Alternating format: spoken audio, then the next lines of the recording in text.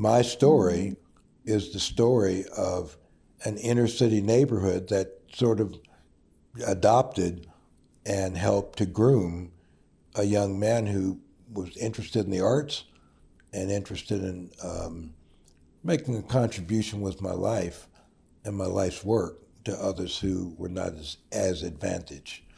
So it was really a community that was economically disadvantaged. And I became one of the people that helped to create a solution to a lot of the problems that people in that neighborhood were facing. And I'm still doing it for a living. Way, way back when I was in high school, I got excited about ceramics, and Carnegie Tech had a big ceramics program. And I used to get a Port Authority bus to go out after our high school closed. CMU, Carnegie Tech, had a big ceramics program run by a guy named Wesley Mills, who was an iconic figure in contemporary ceramics and helped to revitalize ceramics in the region. And he really liked me. And so I would sneak in to the pottery shop out at Carnegie Mellon. And after a while, he got aware of the fact I was doing that. So he put a wedge in the door so I could get in. And so I owe a lot of my early education and opportunity in clay back to Carnegie Tech. Manchester started, the community of Manchester, and it was during the riots. And I wanted to do something to help the students in the neighborhood. And I knew something about clay, so I started a program called Manchester Craftsmen Guild. And the idea was to take the apprentice concept and apply it to kids so that they would become, in effect, apprentices at the arts program. And that, hence, Manchester Craftsmen Guild. It was based on the English Craft Guild model. And so I viewed all these students as really apprentices. And I started hearing back from the schools that kids were starting to show up more regularly. And after a while, I figured it out. There wasn't anything wrong with the kids. The school system was the problem, not the kids. The people who ran Bidwell, it was then called the Bidwell Cultural and Training Center, were looking for somebody to kind of take over the program. And that turned out to be me. And so I rebuilt Bidwell. It was it was struggling. And the programs were kind of dysfunctional, and they owed money to the Internal Revenue Service. It was in pretty bad shape. But they had heard about my work at Manchester and offered me the job at Bidwell. So I took it over, and in 1972, during some very troubled times, there were massive demonstrations for racial justice. And the city quite literally was on fire. And there were a lot of protests, particularly around labor unions, that wouldn't take in black people. So there were massive demonstrations during that period of time. The city was in trouble. Well, Tasso Katselas, whose work I knew because he designed the chapel at St. Vincent's Monastery. I just was the commencement speaker there Saturday. And I found out later that Tasso had studied with Frank Lloyd Wright. So I ended up at Fallingwater. And I was so taken with Fallingwater, I said, I really want to take some of the principles in that house and basically build a school based on the principles of that house.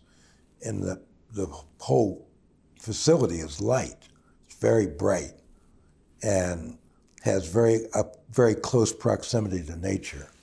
And I thought, I've got to build a facility that is bright and hopeful so that people who come here, whose spirit oftentimes is in the dark, will come to a facility that's lit and encouraging, with great food and great music. And down the street we have a hort program, so flowers has now become part of our culture as well.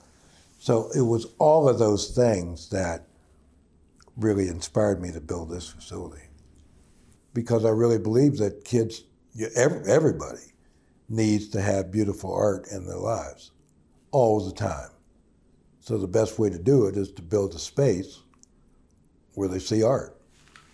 It has a big influence on behavior. You put people in beautiful spaces, they become beautiful people. You put them in prisons, they become prisoners. Good food, sunlight, music, those are all the ingredients that you need to have present in order to get people to reimagine themselves in places and areas that their minds had never contemplated. You do that by exposure. It's all exposure. You can't imagine it if you can't see it. So what you have to do is create a picture in their heads so they can see something. You know, guys walk in here, their eyes are open, but they ain't seeing anything because they don't know what they're looking at. But with education, they begin to slowly get it. That the music and the art and the food, the orchids and so forth, they get the idea that this is a very special place. That's the whole point. And that can be scaled anywhere. I don't care what country it is. I believe it's universal. The TED people heard about me because I have a speakers bureau and called the Lavin Agency, and they were connected somehow to TED. And David said to the TED people, you ought to bring this guy, Bill Strickland, to do a TED Talk. As it turns out, Herbie Hancock, who had played here, became a good friend. And he was at the TED conference when I was there. And Herbie said, well, why don't we go out and you talk and I'll play? Literally, no rehearsal. And he went out and played the piano, and I did a little slide presentation on my center, and it got a huge ovation from the audience. And that is quite literally where it started. I've learned from experience, keep talking. Just keep telling the story over and over and over again. And, you know, once upon a time I had one center, now I got 15. Right? Well, where'd they come from? They came from talking. And so I'm going to keep talking. I'll talk to anybody that's willing to listen and do something about what they heard. So this is not free. There is a price. The price is you have to do something with what. If you think I'm inspirational, then do something about it. And don't tell me you can't, because there's got to be a homeless shelter close to where you live, right? Help out at the homeless shelter. Help out with indigent kids. I mean, there's centers that are devoting their life to getting people off of drugs. Volunteer, man. That don't cost you nothing. In fact, you may gain more than you give. And I believe everybody if we started doing that in the world, we could move this needle. I'm more careful about listening because everybody's got a story.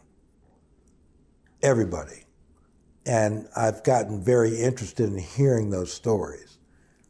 I mean, you know, you're born, everybody's born the same. You're born. And from there, you build your story. And everybody's got a journey, man. And I'm very interested in these journeys, how people got to be what they are.